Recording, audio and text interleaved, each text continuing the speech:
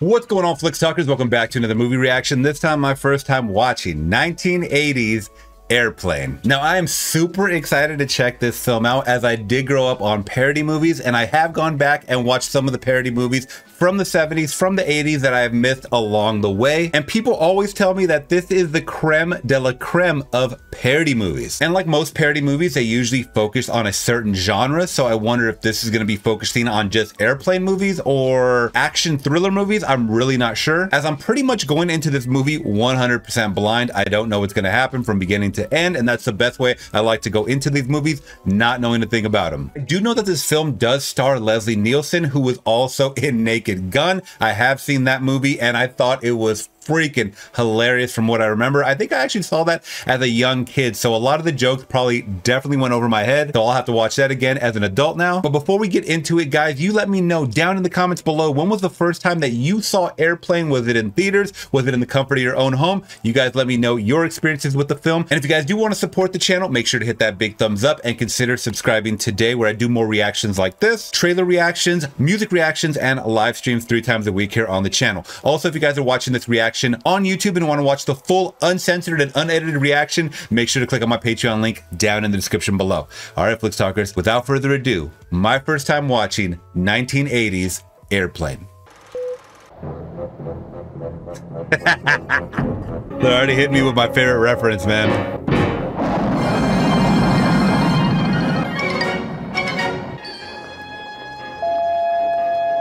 Would you put all your metal objects into this dish, please? There's just no stopping in a white zone. You both know perfectly well what it is you're talking about. You want me to have an abortion. It's really the only sensible thing to do. Taxi! What was that about? I'll be back in a minute. I turned it on. Hello, sir. We'd like you to have this flower on behalf of the Church of Religious Consciousness. Would you kick? I mean, he gave his donation right there, that jacket. Hey, Larry, where's the forklift? It's over there by the baggage loader. Oh, god damn. Like a real plane. Don't you feel anything for me at all anymore? It takes so many things to make love last. Most of all, it takes respect. And I can't live with the man I don't respect. Damn. This is Captain Over. This is Dr. Brody at the Mayo Clinic. There's a passenger on your Chicago flight 209er, a little girl named Lisa Davis, en route to Minneapolis. The Mayo Clinic. Oh, continuous watch is kept on her IV. I have an emergency call for you on line 5 from a Mr. Ham. All right, give me Ham on 5. Hold the mail.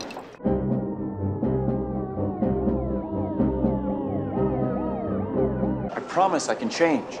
Then why didn't you take the job that Louis Netz offered you at Boeing? You know, I haven't been able to get near a plane since the war. Different cities, different jobs, and not one of them shows you can accept any real responsibility. Elaine, if you just give me one more... It's too late. When I get back to Chicago, I'm going to start my life all over again. Damn. Excuse me, we'd like you to have this flower from the Church of Religious Consciousness. About time. Any word on that storm lifting over Salt Lake, Clarence? I just reviewed the area report for 1,600 hours through 2,400. Well, there's some light scattered cover at 20,000, icing around 15. Latest weather report shows everything socked in from Salt Lake to Oh, Lake. is that, Kareem? How do you do, Roger? Nice to meet you. I'd like 1 ticket to Chicago. Smoking or non-smoking? Smoking, please. There. Have a nice trip. Shit, man. That hunky must be messing my old lady. Got to be running coal upside down his head. No, he ain't gonna lay no more big rap up on you, man. Knock yourself a pro, slick. The gray matter back, lot performers down, not take TCB in, man. Coal got to be. And the subtitles. Golly. God, Bill, I'm gonna miss you so much. Oh, I'm gonna miss you too. Promise you, right? Every day. Better get on board, son. All aboard! Like it's a train. 324. We have clearance, Clarence. Roger, Roger. What's our vector, Victor? Howard radio clearance over. That's Clarence over. Over. Roger. Huh? Roger, over. What? Hey! Oh my god, we're doing the who's on first bit. His name is Roger, his is over. And then they said Clarence, I think?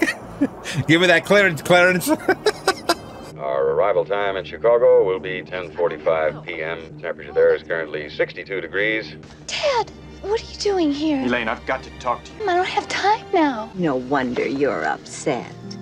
She's lovely and a darling figure. Supple, pouting breasts, firm thighs.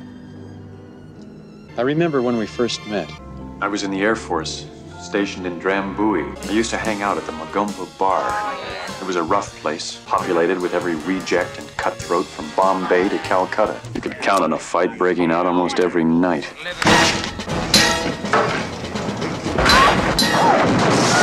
Those Girl Scouts?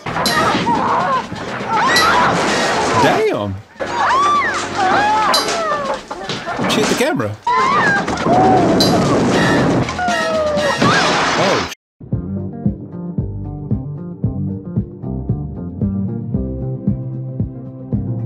Yeah! Oh man, it's Saturday Night Fever is up next, guys. But that night, fate was on my side.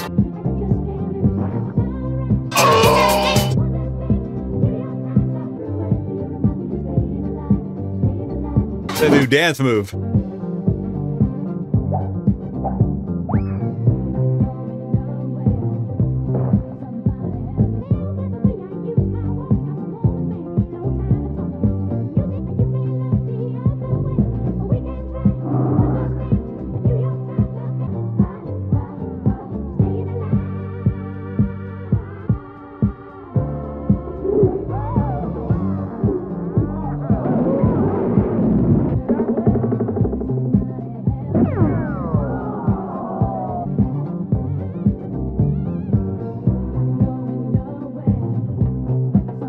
Okay, that's a good first date.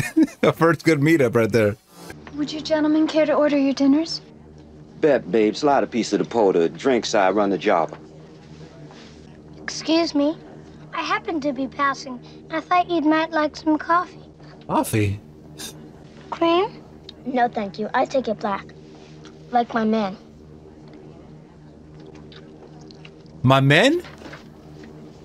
Did she say like my men? Whoa, what? Oh my god. Roger, Denver. We have a visitor. Hello. Hi. This is Joey Hammond. Oh, hi, Joey. Joey, we have something here for our special visitors. Thanks a lot. Sure. You ever been in a cockpit before? No, sir. I've never been up in a plane before. You ever seen a grown man naked? Do you want me to check the weather, Clarence? No, why don't you take care of it? Joey. What? You ever hang around the gymnasium? No, Joey can stay here for a while if you'd like. Could I? Okay, if you don't get in the way. No. 1000. No. We'll report again over Lincoln. You're Kareem Abdul-Jabbar. You play basketball for the Los Angeles Lakers. I think you should go back to your seat now, Joey. Right, Clarence? No, he's not bothering anyone. Let him stay here. I think you're the greatest, but my dad says you don't work hard enough on defense. And that you don't really try, except during the playoffs. The hell I don't. It got meta, huh? Joey, you like movies about gladiators?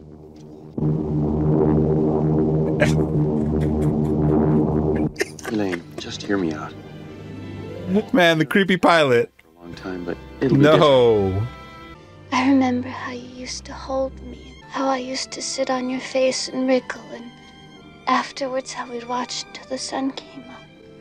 Damn. Not as long as you insist on living in the past. You're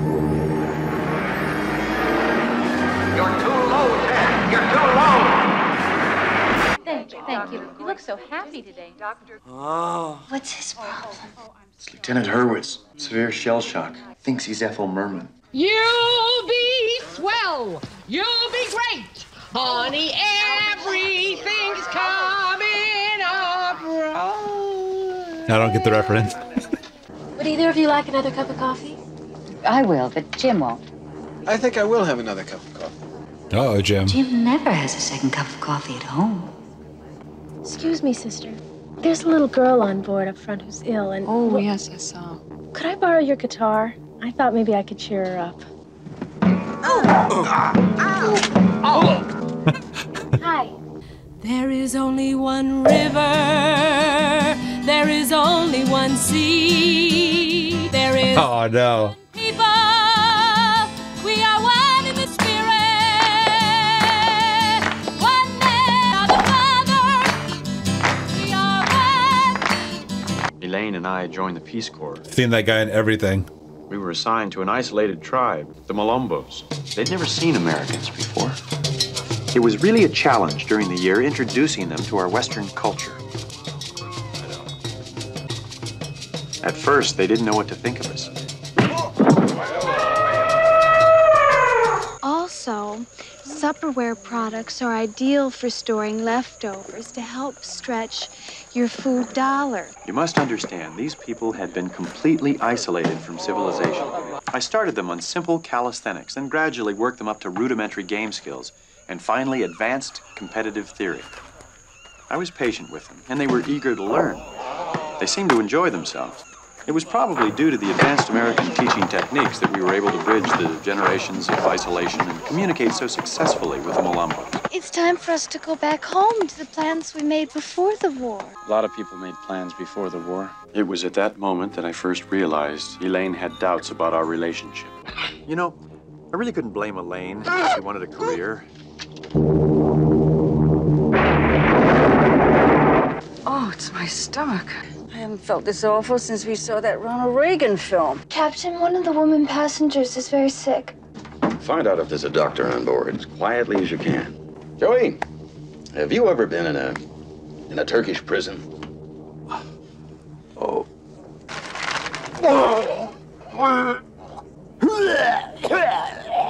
Jim never vomits at home. Excuse me, sir. I'm sorry I have to wake you. You a doctor? That's right. We have some Oh passengers. my God. I was about to say, where the hell is Leslie Nielsen at? I mean, Liam Neeson. Let me see your tongue.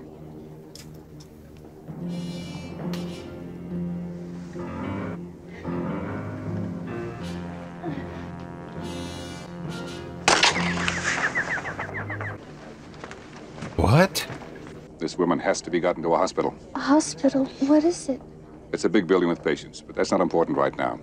Tell the captain I must speak to him. Certainly. Victor, we're running into some heavy weather. Can you... Roger, take over. Did everybody get food poisoning or something? Or what's happening?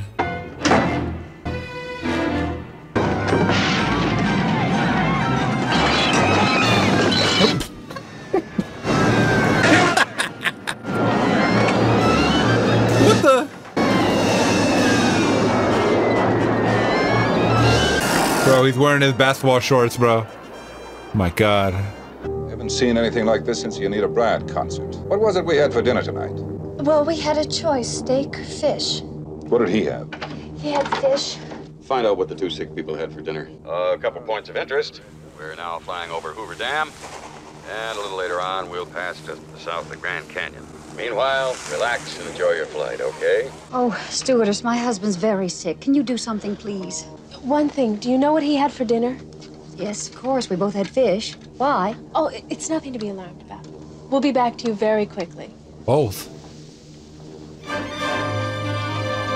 All right. Now we know what we're up against. Every passenger on this plane who had fish for dinner will become violently ill in the next half hour. Just how serious is it, Doctor? Starts with a slight fever, dryness of the throat. As the virus penetrates the red blood cells, the victim becomes dizzy, begins to experience an itching, a rash.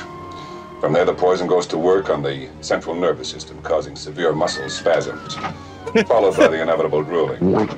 At this point, the entire digestive system collapses, accompanied by uncontrollable flatulence, until finally the poor bastard is reduced to a quivering, wasted piece of jelly.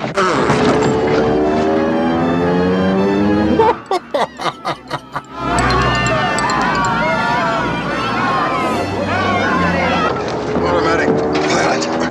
There it is.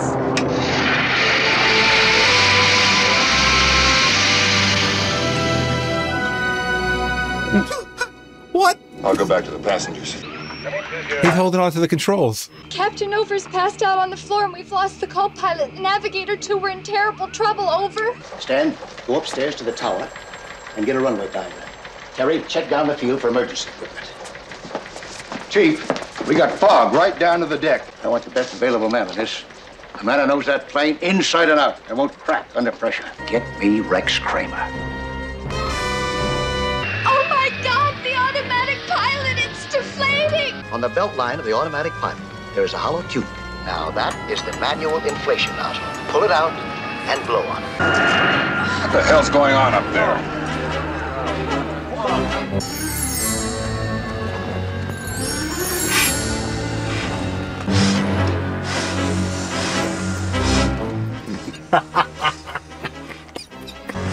Oh, that was good. That one was good.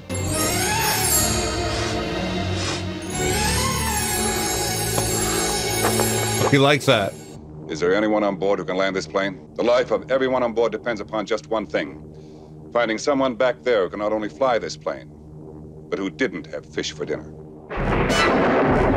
By the way, is there anyone on board who knows how to fly a plane?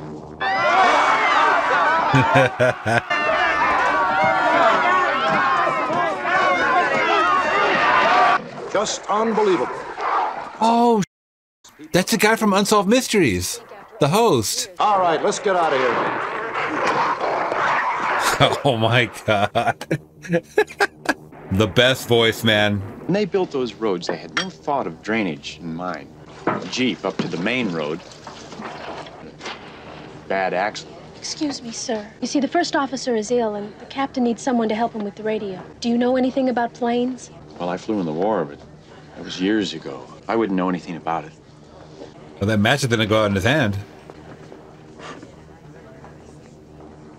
Yeah, close.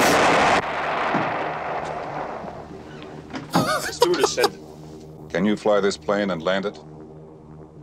surely you can't be serious. I am serious. And don't call me Shirley. Oh, I've heard that line. I've heard this line. What flying experience have you had? Oh, that's funny. I didn't know it was from this movie.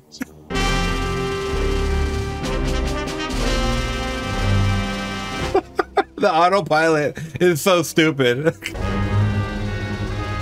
That's a big panel. Okay, come on. This is not real. That went on a little too long. This guy's still waiting. $1,100. Right, where the hell is Kramer?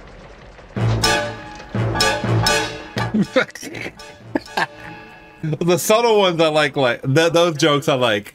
The risk of a flameout's too great. I don't have time to say this gently, so I'll be very direct. Mr. Stryker is the only hope we've got. Those are the flaps. Mayday! Mayday!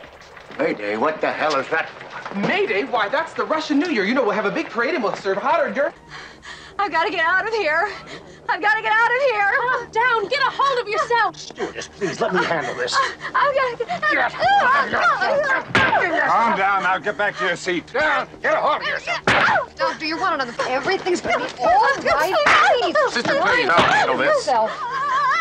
Oh, man, the whole lot. Oh, Out of here. Out of here. Just go.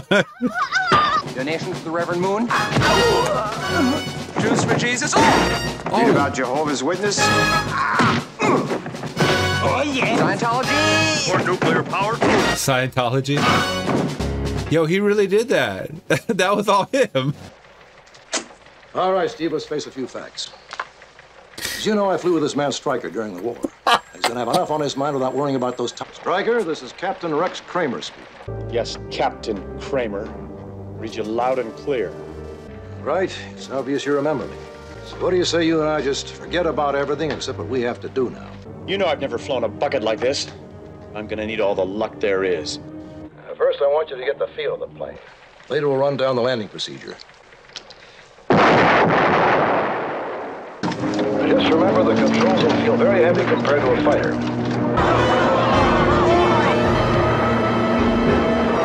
Now, one more thing.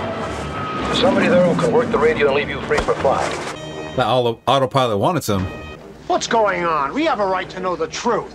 All right, I'm going to level with you all. There's no reason to panic. Now, it is true that one of the crew members is ill. But the other two pilots are just fine. Mofo butter limb into the bone, jacking me up. I'm sorry, I don't understand. Cuddy say can't hang. I speak jive. Oh, good. He said Jive? that he's in great pain and he wants to know if you can help him. Would you tell him to just relax and I'll be back as soon as I can with some medicine? Just hang loose, blood. She's gonna catch up on the rebound on the med side. What it is, Big Mama? My mama raised no dummies. I duck a rap. Cut me some slack, Jack. Chump don't want to help. Chump don't get the help. Say can't hang, say 7-Up. Jive ass dude don't got no brains anyhow. Jive? Is that like a... I don't even want to guess what that is. Johnny, what can you make out of this? This? Some kind of slang. Well, I could make a cap, or a brooch, a pterodactyl. What is up with this dude? Hello? Mrs. Over, there's some trouble on your husband's flight. But Steve McCroskey thought you'd want to get down here right away. Yes, I'll be right down. She's sleeping with a horse? You can let yourself out the back door. There's juice in the refrigerator.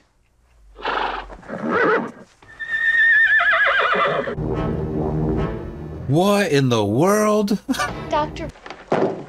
2 more minutes. They could be miles off course. That's impossible. They're on instruments. This is going to be a real sweat. Looks like I picked the wrong week to quit amphetamines. Chief, these reporters won't leave without a statement. Who's flying the plane? One of the passengers. But he's an experienced Air Force pilot who flew during the war, so there's no cause for alarm. Henshaw, take over. Okay, boys. Let's get some pictures. I want the motherfucker wolf.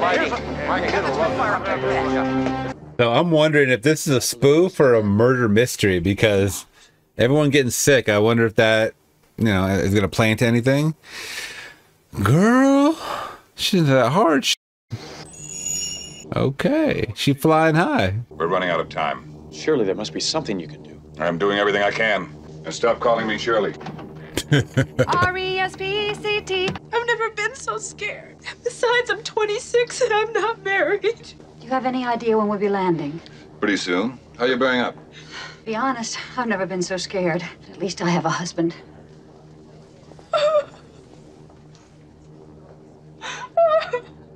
You got a lot of clever dialogue like that, and then you have literal gags, like literal jokes that just form into a gag, you know?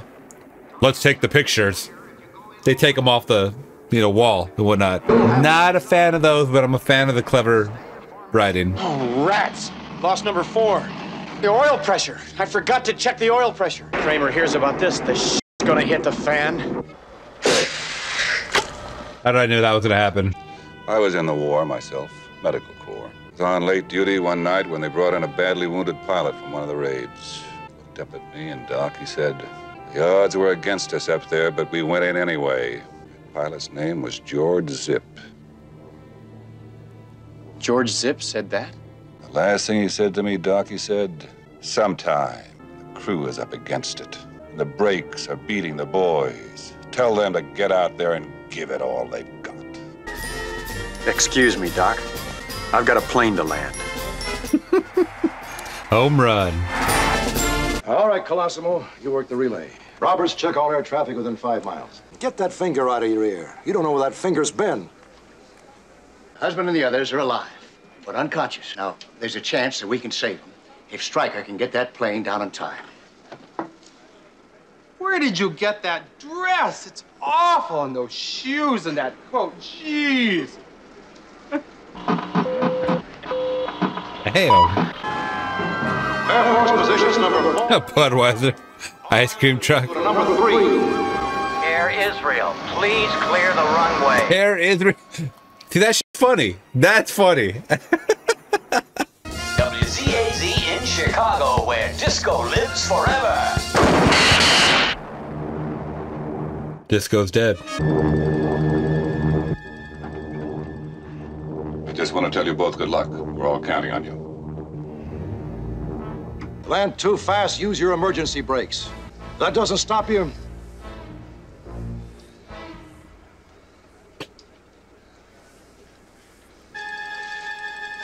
like I picked the wrong week to quit sniffing glue.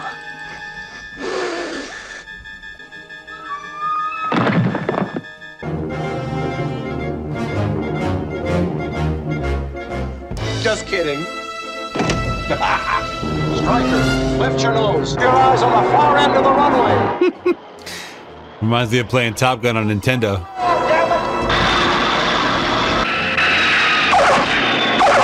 The brake!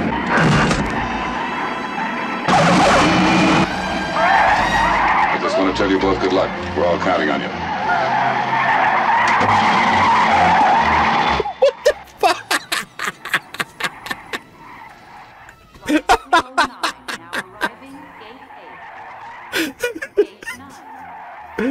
Oh, Leslie, man. Oh my God, he's soaking.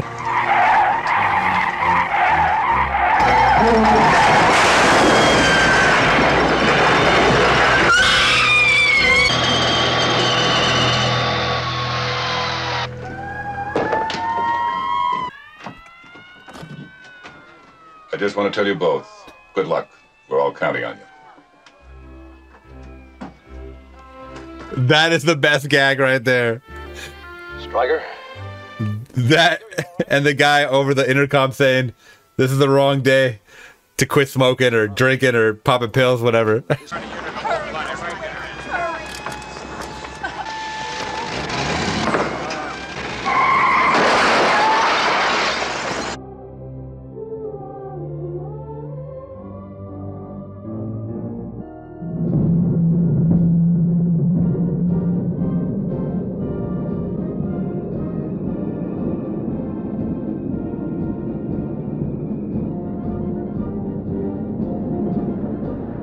With no wheels.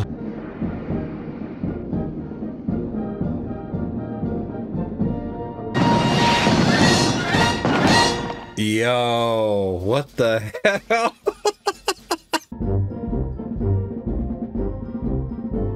Auto. Like autopilot. Oh my God, I just got that. I literally just got that. Oh, shit. All right, y'all.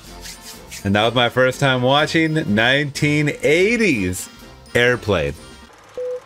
All right, guys, so I definitely had a fun time with that movie, though, I mean, they tried to create this story other than, you know, I mean, when it comes to a scary movie, loaded weapon, naked gun even, I understand that there is a story. There has to be a story, right? But these usually have these elements or things that happen that do get tied up. In this film, it was kind of just left hanging. I mean, people got sick. We didn't figure out the reason why. I mean, there was a girl that was in there with the heart transplant. She was expendable. I mean, other than a couple of gags along the way, right? It didn't really even matter to show that she needed a heart transplant. We just needed to know that she needed to go on that plane. So, I mean, she could have just popped up on that plane and they could have just said she's waiting on a heart transplant. We didn't need to see the doctor with the heart hopping around and whatnot. But I understand there are certain gags in here and there are levels to gags. I just realized watching this film for the first time, there are levels to gag and just clever writing. I was more of a fan of the clever writing. Well, I'll give him I'm actually another 20 watching minutes. the scene right here. I'll put it back up. This But is a that's it. post-credit scene.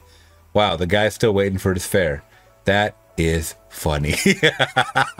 So once again, certain gags definitely hit me and were a lot more funnier than others. I will say that, just a personal preference. I know comedy is totally subjective. I understand that. I get that. You had all these plot holes that you didn't really need. Just hit me with the gags back to back. I think that'd be more funny. But once again, I want to say that this is probably a first of its kind. I don't really know how far and few this was from Blazing Saddles. I think Blazing Saddles might have come out before it. I could have been totally wrong, but that one had the beats that were definitely just hitting for a non-stop hysterical time, at least for me, though this one definitely had those moments. So I don't want to make this review too long because it is a satirical parody movie. So I'm just going to give 1980s Airplane a solid 3 out of 5. All right, Flix Talkers, what do you rank Airplane? You guys let me know down in the comments below. Out of 5, what was your favorite part? And I gotta say, my favorite part was probably some of Leslie Nielsen's lines. I mean, come on. Don't call me Shirley, and we're all counting on you, said about 3 times. That was dumb funny for me. For some reason, that was just hysterical. And if you guys did appreciate my reaction and thoughts along the way, please let me know by hitting that big thumbs up and consider subscribing today, where I do more movie reactions like this, trailer reactions, music reactions, and live streams 3 times a week here on the channel. Also, if you guys are watching this reaction on YouTube and want to watch the full uncensored and unedited reaction, make sure to click on my Patreon link down in the description below. All right, Flix Talkers, till next time, I'm gone. Peace.